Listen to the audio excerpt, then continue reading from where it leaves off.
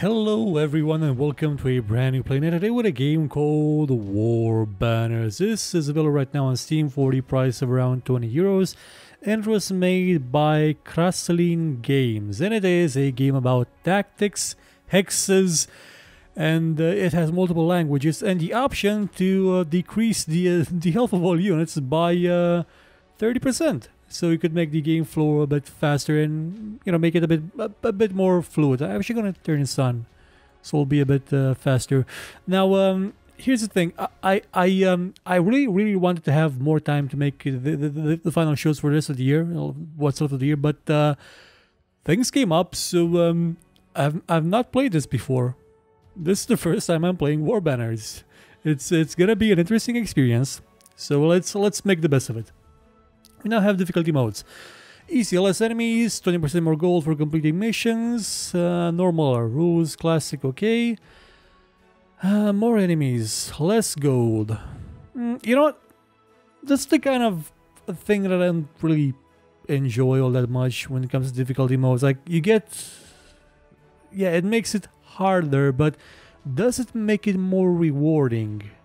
I mean, what I liked about things like Warlord's Battlecry 2 is that you could activate things like Iron Man mode, which did not let you save when you wanted to, but you got a 30%, I believe, experience bonus. So there was actually a benefit to you enabling that and doing well with it. It wasn't just punishment. So I'm gonna pick normal. Okay, let's start this out. It's been 500 years since the Ooh, necromancers. Me likey. city, every village, every farm was drowned in fire and blood. So it was Black Friday, what you're saying? They won. By the grace of the gods and the power of steel, the undead were banished from the lands of the living, and the necromancers were destroyed. Okie dokie. Legend preserves the name of I like the sharing effect. Like, these are nice. Like, they're simplistic drawings, but they're nice. Like, they've got some charm to them. The events of the distant past live on, thanks to the gray-bearded storyteller. Like me, thanks to the old people. It says we make things good. Yeah. So, Master Pringus, wasn't that a brand of chips? The innkeeper was busying himself shouting at the hapless maid. That's kinda mean. His tavern squatting in a wretched village on the banks of the river Zefari was really busy this afternoon. Get a move on Sheila. Her name's Sheila. We'll call it Sheila. Then I have to do an Australian accent. Went out to something port. Sheila could manage something, charge out a tavern, brandishing a long sword. And I did not read most of it. Okay, so we're in combat mode. Now, in combat mode, our objective is to kill these guys, I believe, and make sure. Okay, this tutorial. Selecting a unit, attack, move, skill. Okay, I think I get it. Yeah, I think I understand how to. I can understand how to play a hex-based strategy game. Look at the guy moved. Like, the guy moved a bit. Now there is an option in the game to disable or enable. Ah, god damn it. Like, when they pop up, there is like a jarring effect. The game hitches for a second or so. It's kind of scary. So the game has the option to enable swaying trees or disable them. They're kind of nice.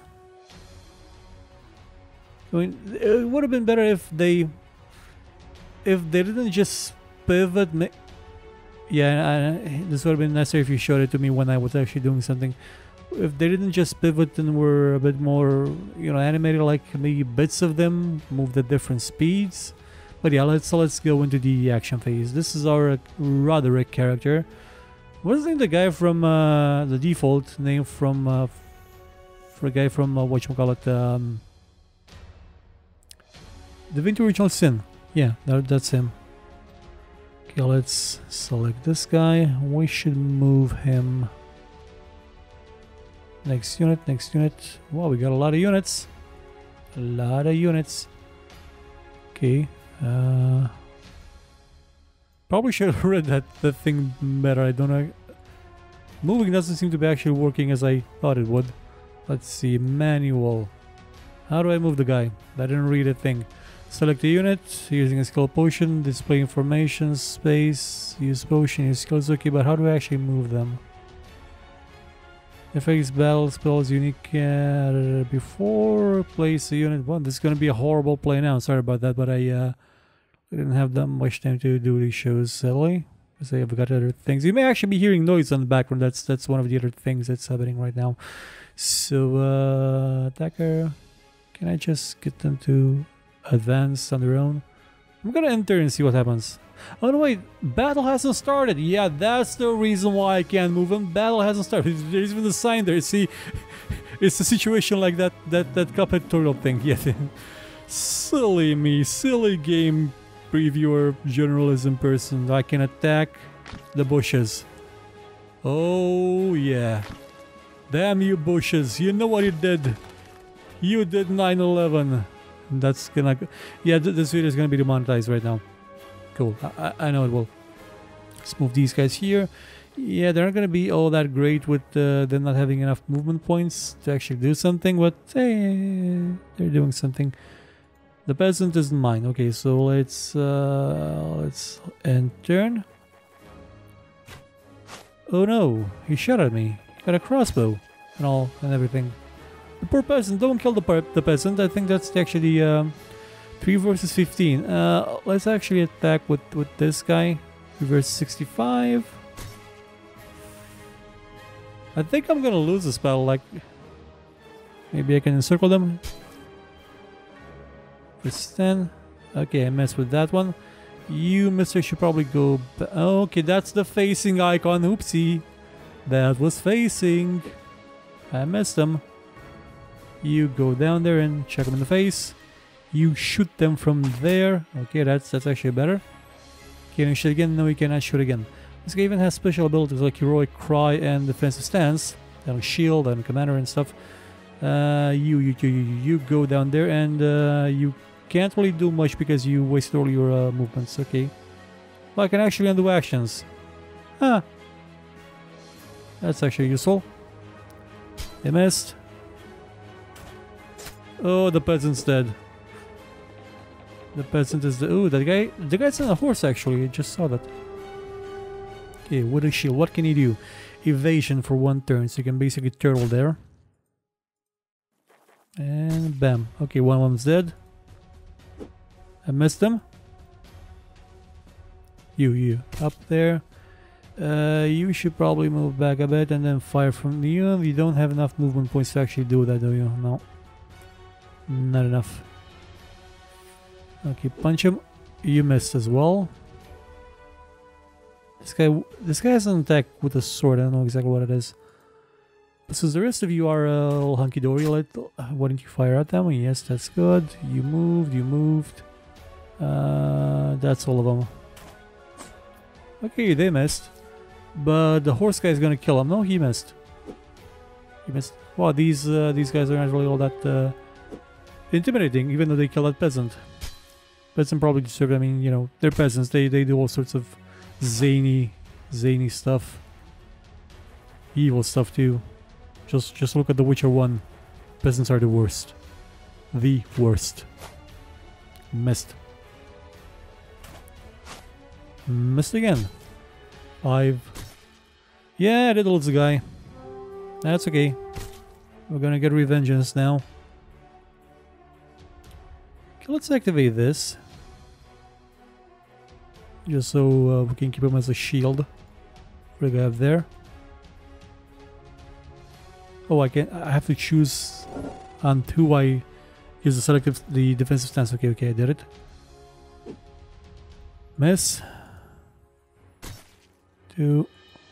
Actually go back up here and wonk him in the face, and you maybe hit him. That wasn't awful. I think I forgot to attack. No, did I attack with this guy? I don't remember.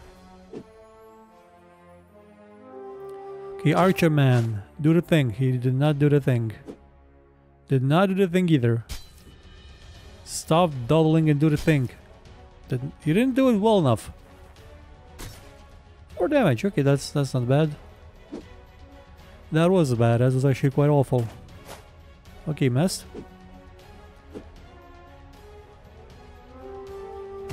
Okay, finally that guy's dead. Kill that guy. Kill that guy. You don't have any more? Oh no, you do have ammo. Yeah, move here. Yes, you do have range. You missed. You worthless varmint. Let's move these guys into position to kick this guy in the face. And he missed. And I got hit. Come on. You can do it. 4 damage. What's this guy have left? He's got 3 life left. He's riding a boar actually. Didn't know that. So look like a gnarly horse. Move up here in threat range. I can actually attack that thing. What else can I do to it? I don't know. Should probably check better before I did that. Turn 8. Go there. Punch him. Punch that. Yeah, you're not gonna get away. You're gonna be absolutely trapped here. That I can absolutely guarantee. And that's it for the first mission. So all my characters, yeah, except for this guy, he does not get experience on account of he's dead. You may have just heard some noises again on the background because there's things happening around here. That's okay. Can I resurrect them? I believe... Oh, I actually had fire arrow... Oh, wait. Army camp, you can hire all level up units, something. Is this a resurrect? No, that's it generates fire. I can equip them with fire. Okay, Roderick. You like some fire right here. Have some fire. See, you can fire things. Can I resurrect? Yes, I can.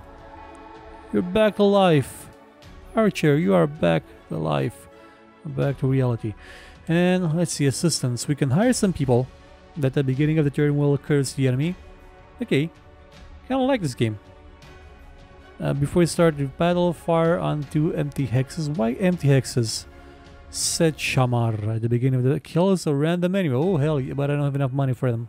Any of them. Mercenaries and potions. I can buy. No, the priestess is locked. I'm at the basic tech level right now, so I can't really invest that much. And I can buy a dancer. What she gonna do? Rhythm him to death? Because rhythm is a dancer, you know. Can buy a singing sword. Wait, do I buy just the sword or the person too? I think that maybe just the name of the mercenary, the elf mercenary. Awake Ent. Okay, the elf has the summon Ent ability. Let's go to... This is the Merc store. Assistance, Silver Griffins. Yeah, I think that's it. That's the basic idea of the game. This is the world map, and I can go into the arena to do PvP, I think. Can now select the missions in the world map. Okay. This game honestly reminds me of... well, the map, well, the first glance does remind me a bit of the Warlords Battlecry 3, because that was kind of this kind of succession of missions and events. It wasn't world-based like the second one, which is why I like the second one a bit more. And it does remind me of a bunch, and I mean a bunch of free-to-play online games like Saga. I used to love Saga, but it's been closed down for ages, and I haven't played it in even more ages. 1 week ago, Roderick has fulfilled his childhood dream. He had formed a squad of mercenaries, the Silver Griffins, canvassing the towns of the recruits, something, select if you find his physical, something, Silver Griffins, outer tavern. Please help zombies the farm. Okay, let's go kill some zombies. Approach, mercenaries can make the shadow a pleasant sucking, sucking noises. Okay, that's, well, I'm not, I mean, they're zombies, so they're dead, but still, I'm not one to judge. Is this supposed to be night? Like this is a kind of a poor excuse for a night map. Like if this is supposed to be night, like it's a lower light. It's not night. Okay, so let's move this guy up here in front. This guy's staying in the back, and we do have fire, so we can absolutely burn these guys to death. Why are you doing this constantly? If I'm gonna learn how to play the game eventually. You don't have to remind me every 2 turns what I have to do. saying that I wonder what exactly the extra what do you call it? What is this thing? Oh, to hit chance. That's my to hit chance. Okay, yeah, that explains it. Okay. Each hex has an illumination level. Okay, decided by the hour. Converted by light sources. Okay, so we should set something on fire. Okay, that is actually better than I thought it would be. I missed. And I'm gonna set them on fire. Generates fire on 2 hex randomly selected within 1 hex of target. Bam! Get flame. I didn't get flamed. But we do have a light around him, so it's gonna be easier to hit him. I'm actually gonna stand back with these guys and maybe form them into a shield kind of formation, like protect the archers behind and sort of funnel the enemies towards me. There's something with 5. What is that thing?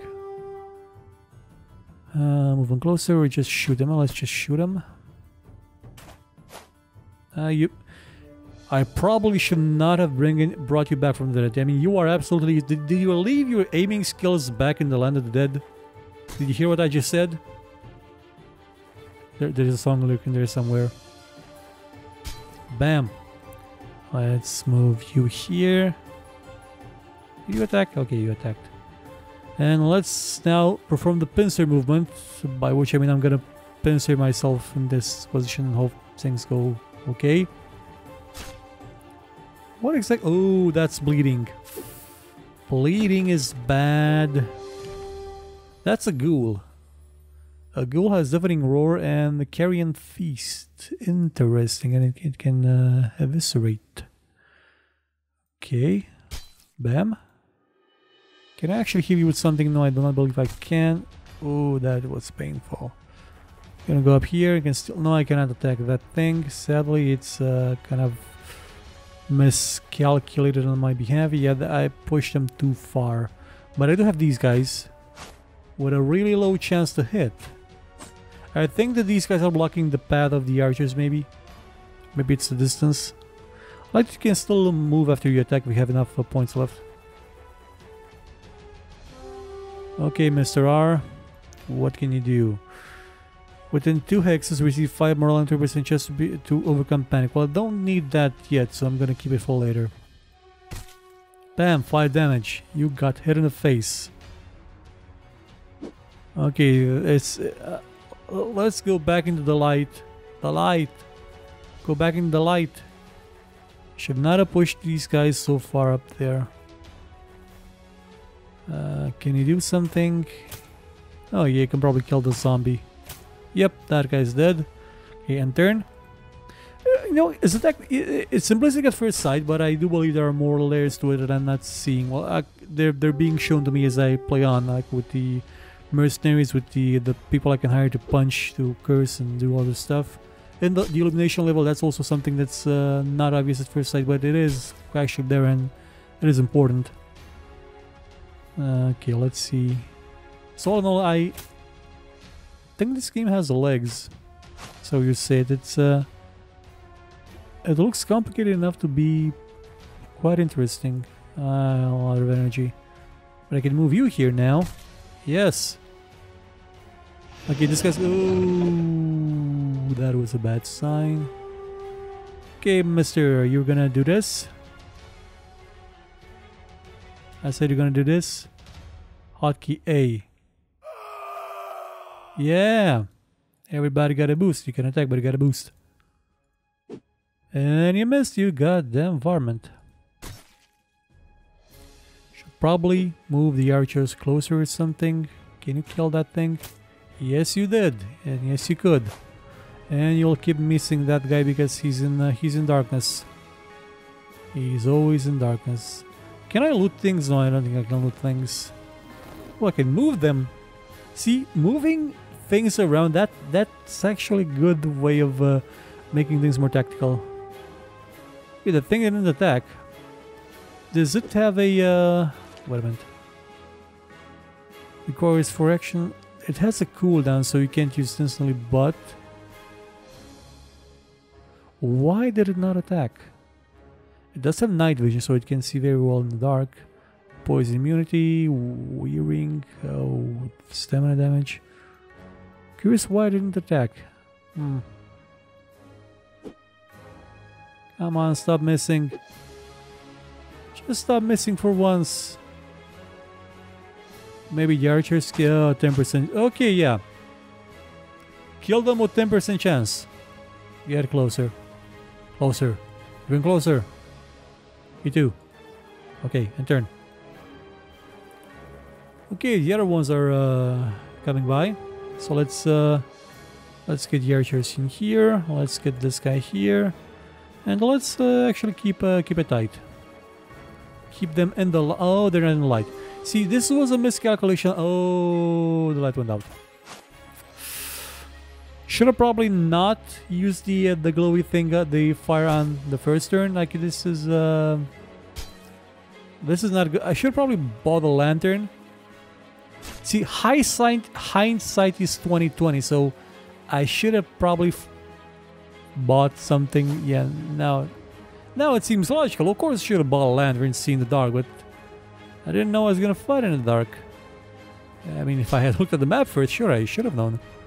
But I didn't. Because I'm stupid. Come on. Oh, missed again. Okay, that's some damage. Okay, it's just 1 HP left. Okay, come on. Yes, okay, so this isn't as difficult as I thought it would be. It's not ideal, but it's not impossible. And nobody's died yet. I mean, nobody's that used to be alive up until this encounter. Yeah, no. 4. Missed. I was kind of hoping the smoldering ruins of these huts would still provide some ambient light, but no such luck.